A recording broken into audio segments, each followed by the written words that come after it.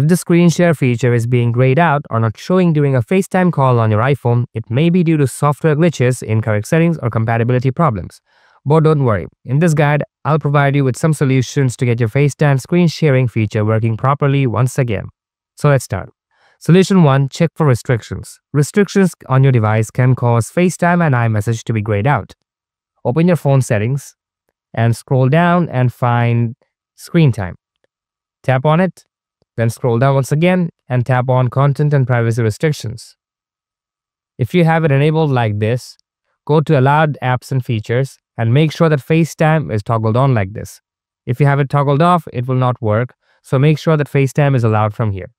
Once you have allowed FaceTime, check your issue again. Solution 2. Check your Apple ID. FaceTime and iMessage require a valid Apple ID to use. So open your phone settings, then tap on your Apple ID at the top. Ensure that your Apple ID is valid and you can use it properly. And after that, tap on the iCloud settings here and select See All.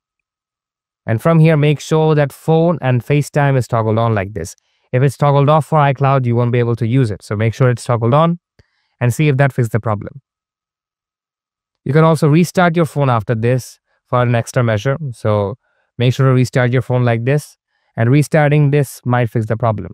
But if that did not fix your problem, then go to solution 3, which will be checking your date and time settings, because incorrect date and time settings can interfere with FaceTime and iMessage.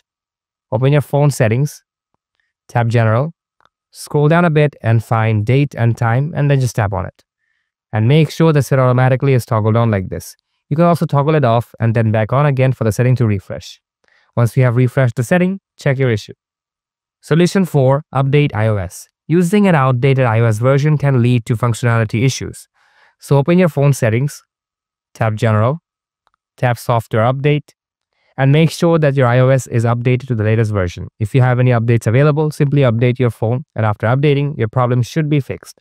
But in case you don't have any updates available either, then you can try resetting the network settings. To reset the network settings, you have to go back to your phone settings, then tap General, scroll down a bit, tap Transfer or Reset iPhone. Hit Reset and tap on Reset Network Settings. You might be prompted to enter your passcode, so simply enter your phone's passcode. And after that, hit Reset Network Settings. Resetting the network settings will reset your Wi-Fi passwords and your mobile data settings and hopefully fix the glitches. So you just have to get back in with your Wi-Fi, and hopefully that time your FaceTime screen sharing will be working again. So guys, I hope you found this video helpful, and if you did, be sure to give it a like and subscribe to this channel for more useful tips. Thanks a lot for watching till the end.